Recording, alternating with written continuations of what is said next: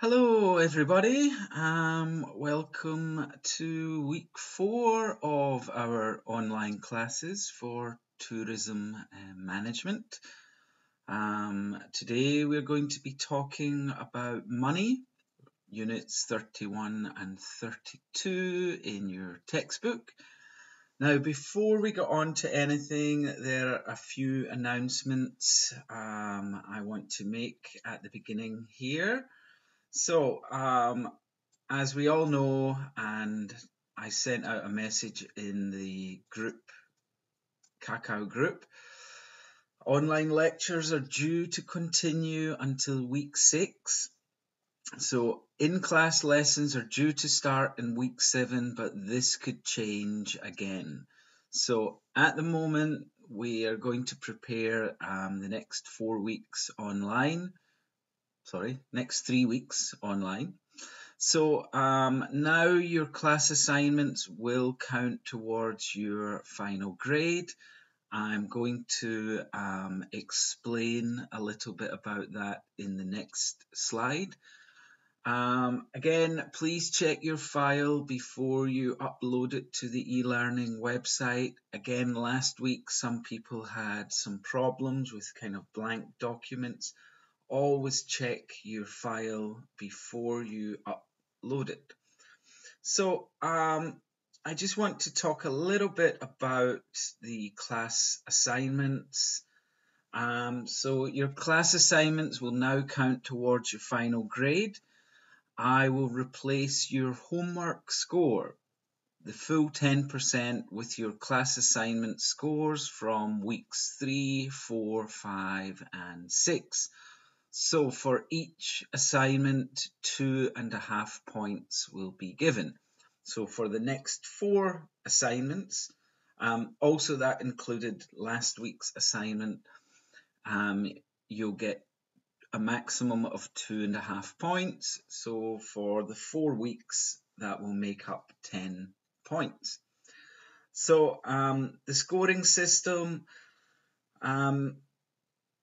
if it is excellent with only a few small mistakes, your score will be between 2 and 2.5. Very good, but a lot of small mistakes, your score between 1.5 and 2. If it was okay, but some parts were maybe incomplete and had a lot of mistakes, that would be between 1 and 1.5 points. If your thing wasn't so good and lots of it was incomplete, your score will be between 0.5 and 1. And if it was just very poor with only a small amount of effort made, between 0 and 0.5. And if you did not submit the assignment, just a 0. So from looking at last week's assignment, if I look at week 2, most of them were really excellent. So there was maybe 1 or 2 that I would have said were just okay, but most of the assignments from week 2 were either excellent with only a few very small mistakes, or they were very good but had a lot of small mistakes. So I think if I was using week 2 as a guide, 90% of students were getting between 2 and 2.5 maybe. So keep doing the same type of work and you're going to get very good scores on those assignments. Again, if you've got any questions about that, you can ask on the Kakao group or send me a private message. Again, today, using the video, we will be pausing at parts. You may want to rewind parts as well. So I will give instruction when you can do that in the video. For today's class, you will need your textbook and you will need to download the 2 documents from the e-learning site. Let's see, so you should have the PowerPoint that's on the PDF file here, and you should see your class assignment worksheet. And today we've got 4 different parts to complete in the worksheet. So download the files and we can get ready to start today. Now, last week's assignment I thought was very good. I haven't seen many of the answers yet because it's only Wednesday and I've only just checked a few. So it's difficult for me to see exactly where the biggest problems were. So what I thought I would do is just run through some of the answers. So from the first part, we had to read the accommodation descriptions of the hotels in St. Lucia and think about which place. So which place doesn't charge for excursions? Well, it was the Anse Chastanet. They talked about their facilities and everything was free. Most of the things in Club St. Lucia were free, but they did say there's a charge for the golf. So they had a $25 charge. And really, Orange Grove didn't have any excursions, so we couldn't include that. Which place has its own dive school? Again, this was Anstey Chastanet, and it said keen divers will enjoy the Paddy Dive School. So that one had the dive school. Which place has the most organised activities? Well, that was the Club St. Lucia. It had so many different types of activities on offer. All the meals, drinks, water sports, tennis, bicycles, kids club, other activities. So that was the most organised. Which place is not on the beach? It was the Orange Grove because it said here it was located in a hilltop position. Well, if you're on top of a hill, you cannot be beside the beach. Which one has free water skiing? Well, that was the Club St. Lucia. It said water sports, including water skiing. Which place has the fewest rooms? That was the Anse Chastanet, which had 48 rooms. Which has the most rooms? Club St. Lucia, which was 372, and the Orange Grove had 62 rooms. And which place is the simplest? Well, that was the Orange Grove. It sounded quite a basic place, not many facilities. There weren't any kind of special excursions. So that one was the simplest. Now, the next part here, we're going to get some very, very different answers. So I thought I would just speak and give you my opinions, what I thought. Now, everybody's opinion for this is going to be different. Some people prefer all-inclusive hotels with all the facilities. Some people don't like that. So there's no perfect answers for this part. So I'm just going to tell you about my opinions.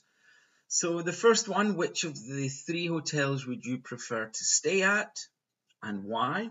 So I think I would prefer the Anse Chastanet because it's not so big.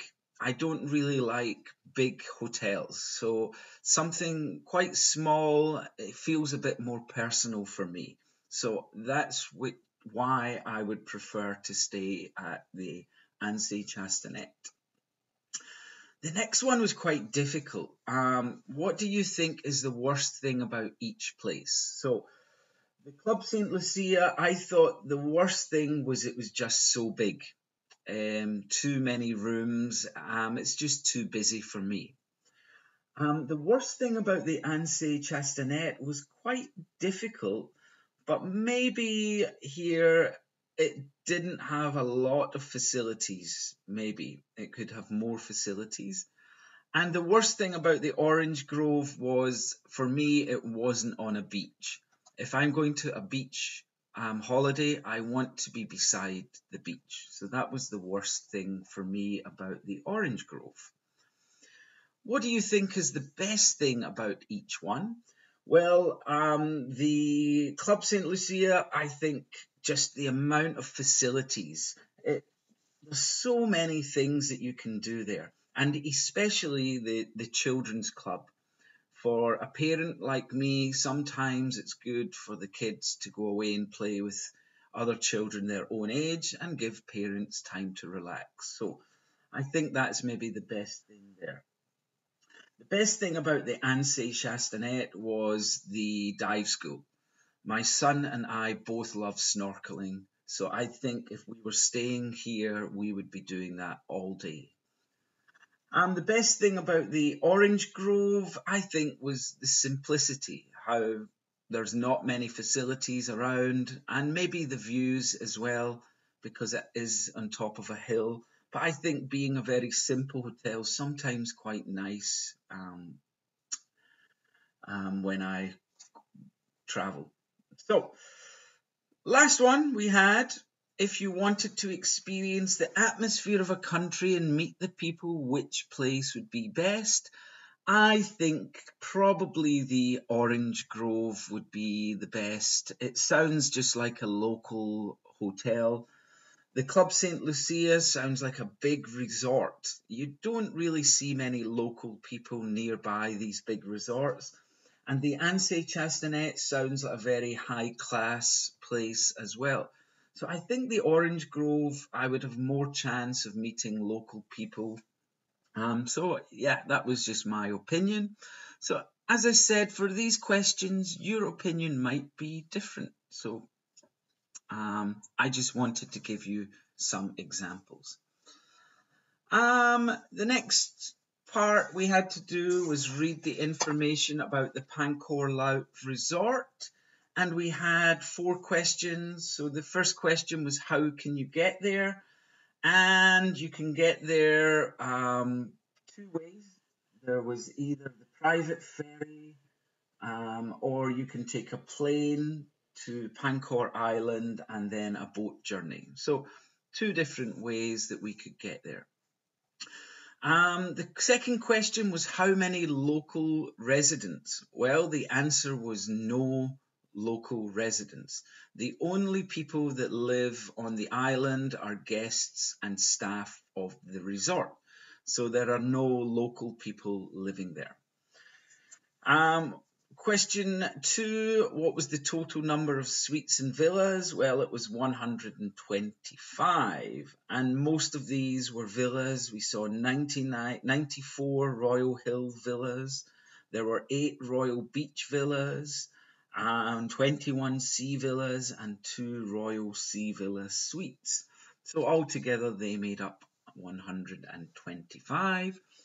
And finally, how many places sell food and beverages? Well, there were 5 places. We had the Palm Grove Cafe, the Samudra Restaurant, Royal Bay Beach Club, Oasis Bar, and Chapman's Bar. So, hopefully, you got all of these answers. And again, any questions about these, you can just ask. And then the last part, well, the last part was up to you about writing your opinions about your hotel. If we remember from last week, I gave my example of the Hotel Suvala. So hopefully you've followed that kind of example and you've managed to give a good description. So those were the answers to last week. Let's go on to today's lesson, where we're going to talk about money. So I think some of this might be familiar. Last semester we did one lesson on money, and I do remember we talked about currencies. So maybe that lesson from last semester might help us with parts in this week's class as well. So we're going to start by talking about some different payment methods. We're going to be giving prices for some common products. We'll look at some world currencies, and we'll finish today by writing a dialogue about purchasing items and having some small problems when purchasing items. So we will start today by thinking about some different payment methods. So in the box here, we can see some different ways to pay. So we've got by credit card, things like Visa or MasterCard. And by charge card, again, charge card is very similar to a credit card, except you pay the full amount each month. But really, it's almost exactly the same as a credit card. With travelers' checks. Now, this is where we exchange our money and we get a kind of check to take with us to another country. These are not so common now. 20 or 30 years ago, these were really, really common, and American Express were the company that were most known for these. But I don't think many people use them these days. We can also write a personal check. So we write the check and the money will be taken from our bank accounts. We can have a voucher. This is very common with tour operators or travel agents. You may get a coupon for a free meal or a discount for water skiing or whatever. So we have a voucher or coupon. We can pay in cash. We can pay in another currency. When I went to Vietnam a few years ago, the hotel I stayed in accepted Vietnamese dong, but it also accepted Korean won, euro, American dollars, British pounds. So especially in big resorts, I think it's very possible that you can pay in a different currency, not only the countries. So, what are we going to be doing with these? Well, we're going to hear some interviews with people who receive payment. We are going to listen very carefully and fill in some blank information in our worksheet. So you'll see part A1 listening. We've got Jane works for an airline. Most passengers pay. Well, we have to fill in here. But she also accepts foreign something, but not something. So we've got 5 different conversations we're going to be listening to. You just need to listen carefully and fill in the best answer that you can find for each one. So let's go back here and let's listen. Money. Lesson 31. How would you like to pay? A1. Listen to 5 people talking about receiving payment from clients. Jane is a flight attendant who sells duty-free goods on board. Jane, how do customers pay? I would say most people pay by credit card now, and a few with cash. You don't often get people paying with travellers' cheques anymore. It's all done by computers on the aircraft, so people can give you a handful of this currency and a handful of that currency, and you can take that. You can't take coins, any kind of coins at all these days, apart from sterling.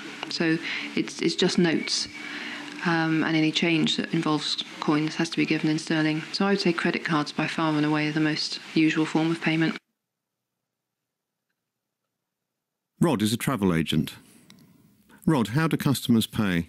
It's becoming more and more common for credit cards that the proportion of tickets that are actually paid for by cash and cheque has reduced quite substantially over the last 3 or 4 years, and probably now 60 to 70% of bookings are paid for by credit card, which may be a telephone booking where they phone us up and make a booking over the phone and pay by card over the phone, or they come into the shop and do it.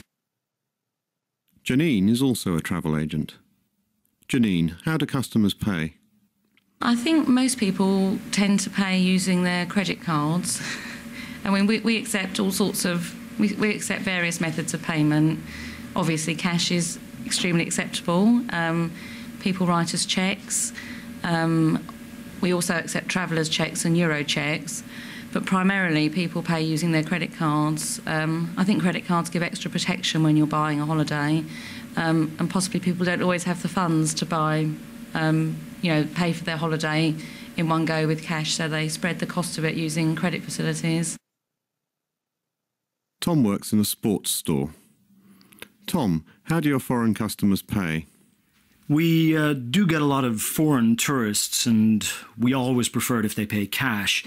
A credit card transaction takes up time, and it doesn't seem worth the effort for just a few dollars. I'd say most people pay cash when they're spending less than about $50. On the other hand, if we insisted on cash all the time, we'd lose sales. We'll also accept travelers' checks as long as they're in dollars, and then we give them change in cash. But we don't take foreign currency. Fiona works in a restaurant. Fiona, how do your foreign customers pay? I think if they're younger, it's usually cash, and if they're older, it's probably credit cards.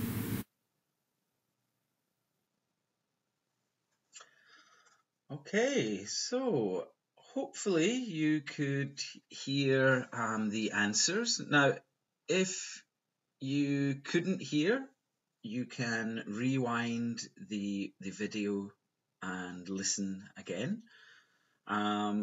It may take you twice or 3 times, but keep listening and see if you can fill in all of those spaces. So there we found about different ways that people will pay. I think these days, for me, I mostly pay by credit card or cash. When I'm traveling, sometimes I'll pay in another currency. But I think probably, 95% of the time I use credit card or cash. So we found out how we pay. Now we're going to think about how much do things cost. So what we're going to do for this is look at some common items. So down below here in the picture, we've got 9 common items.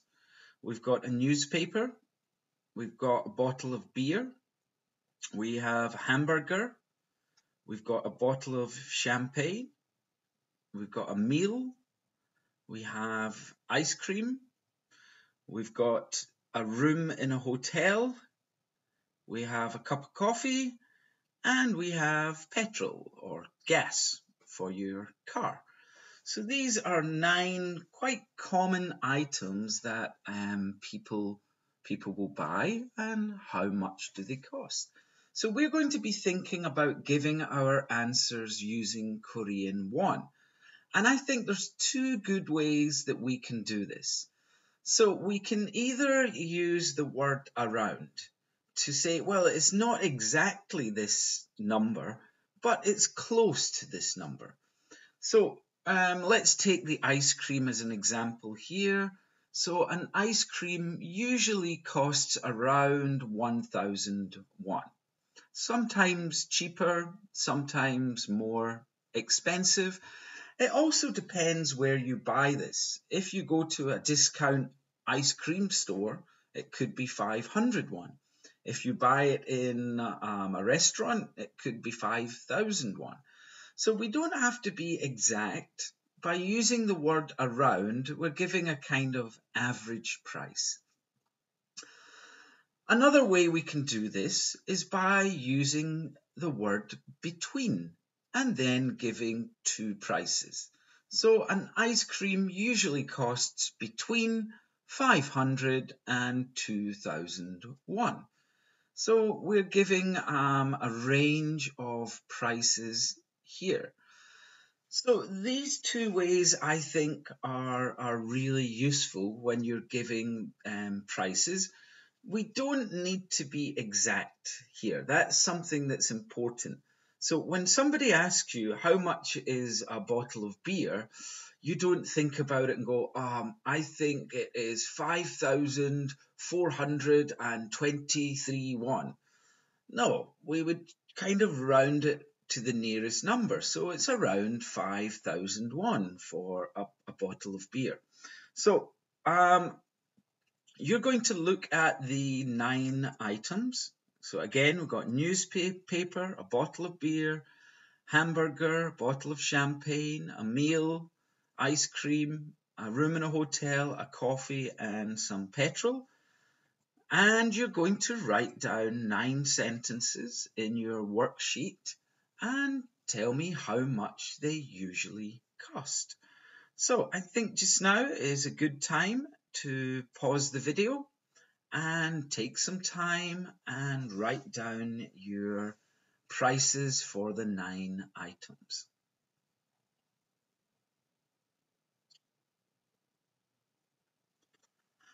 Okay, so we will move on to our next part today. We're going to talk about currency.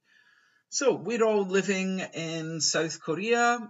The currency here, South Korean won, but there are a huge number of currencies in the world. Here are just some. We've got baht, dollars, forints, francs, pesos. We have rands, ringgits, rubles, rupees, yen. So what you're going to do is look at these 10 currencies, and I want you to, first of all, write the nationality of the currency. What country does it come from? And then its exchange rate. So I'll give you an example here. I have chosen this currency, baht. So the nationality of baht is Thailand. And then the way I've done the exchange rate is 1 baht equals and 37.321. Now, I got this from XE Currency Converter's website. This could be a useful thing for you to use. They also have an app that you can download on your phone. It's a very, very quick and easy way to find out currency. So again, you're going to do this in your worksheet. Just choose 5 of the currencies. 1, 2, 3, 4, 5. Write down the countries and then just write down the exchange rate into Korean won. So again, everybody should pause the video just now and fill in the spaces in your assignment worksheet.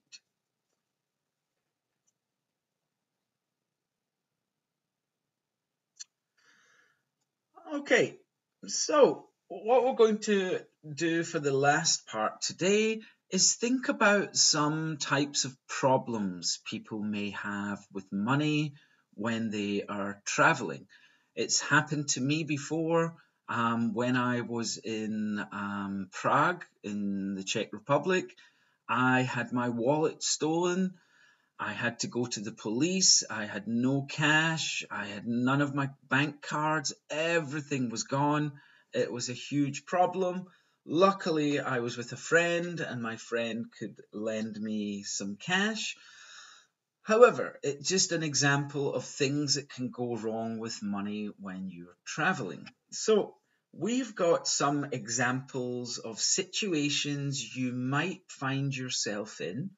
And we're going to think about what we would do or what you would say to a client if you were trying to help them.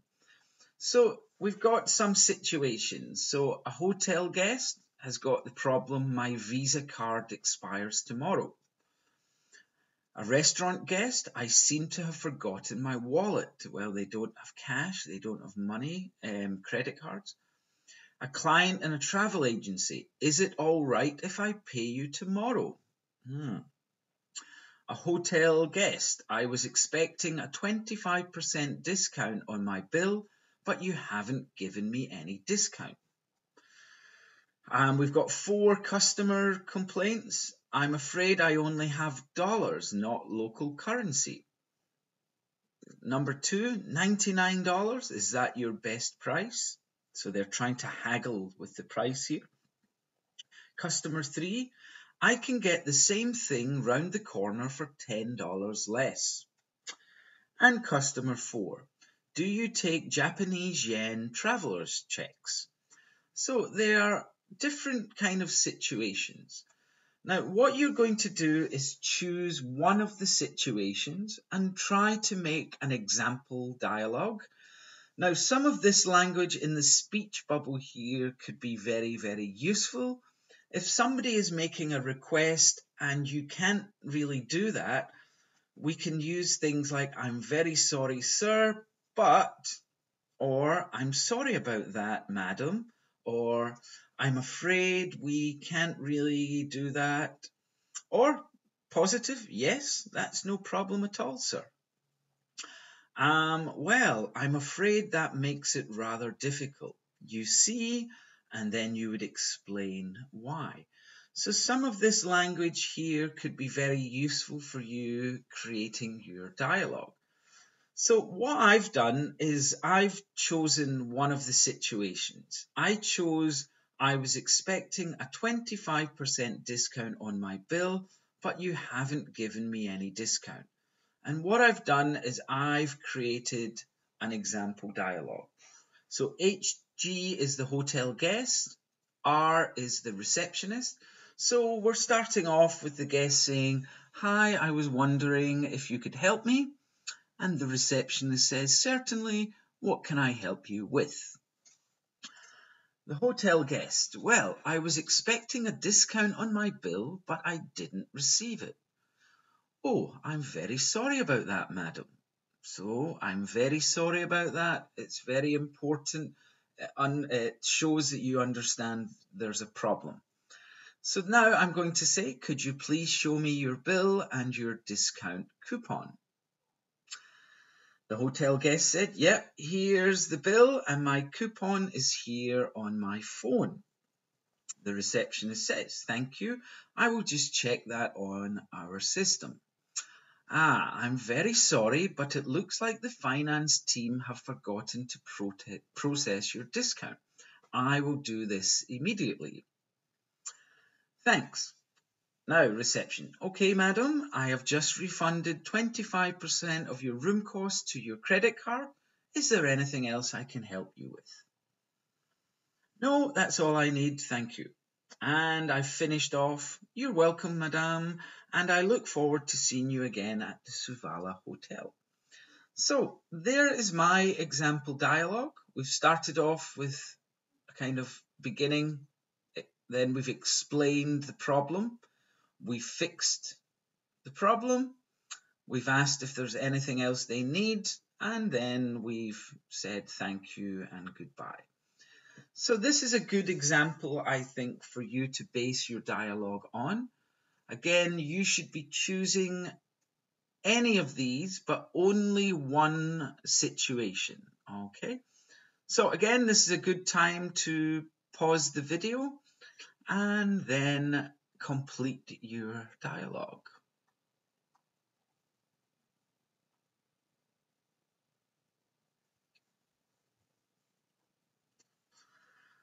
Okay, well, I look forward to reading some of the conversations that you have created. So let's just review quickly what we've done today. So we started by talking about some different payment methods, credit card, cash, and traveler's checks, and so on. We then practiced giving prices using Korean won for some common products and using around or between to talk about those prices. We looked at world currencies and the exchange rates, and we finished there about writing a dialogue about some money problems when purchasing these items. So that was today. Please remember to upload your files to the e-learning website. Next week, we are going to be talking about the bill and explaining the bill. So we're going to be listening to a staff member explaining a bill to a guest. We'll be creating a dialogue explaining costs, and we'll be looking at service charges in different countries and this idea of the tipping culture. So that's going to be in next week's lesson. Now, there's just one last thing I want to talk to you about. Now, quite often students ask me, James, where can I practice listening to English? Have you got any suggestions for me? So just last week, a friend of mine sent me this website. And basically, this website gives you radio stations from almost every country in the world. So it's really useful for you to practice listening. If you want to practice English, go to an American or a British or Australian radio station, listen to the people talking. You can practice Chinese, there's Taiwanese, Hong Kong, there's Malaysian radio stations. There's Japanese radio stations. But I just think it's quite a useful app. I'm just quickly going to show you it here. So you can just type in this and it brings you onto this page, and you'll see, it's going into Seoul. So obviously it's got Korean radio stations as well. But yeah, Japan, we see radio stations. Let's go over to America. And we'll go to, what's this? Where's this place here? Redway, California. Let's see. Nothing.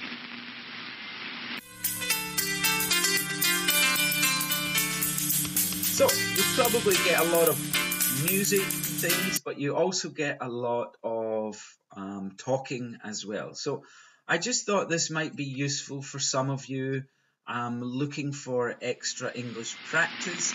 I think this is an easy way for you to do this.